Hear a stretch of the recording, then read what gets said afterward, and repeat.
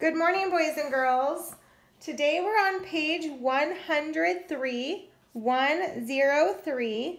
and our objective today is I will add objects to make sums of 3 and 4. Okay, so we're going to underline the word sums. Sums means we're going to be adding. And the largest answer we're going to have is 4 because a sum is the answer to an addition problem. Okay, let's look at our vocabulary. Our first word says add. It means to put together, join, or combine. So we're going to take two numbers and put them together.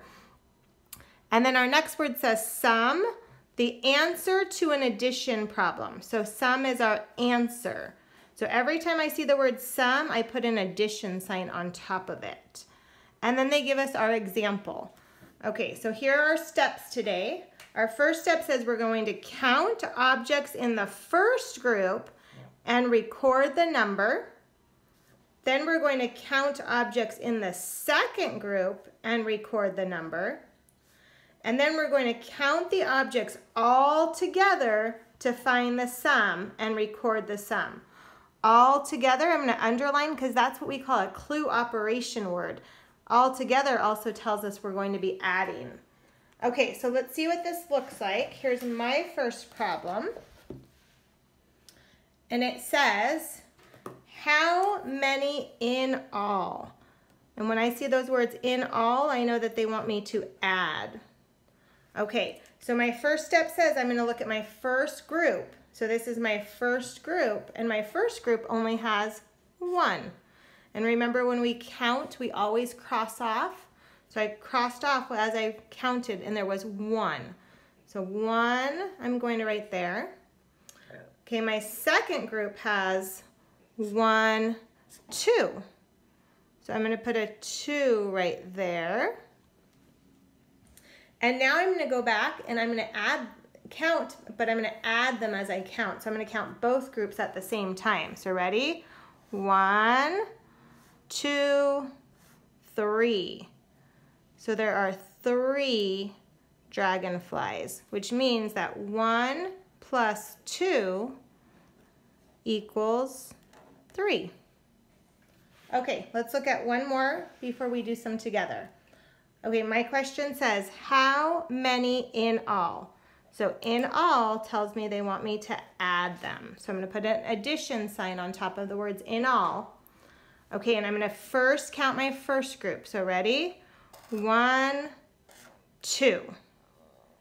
Okay, so I'm going to put a 2 under the first group. Then I'm going to count my next group. 1, 2.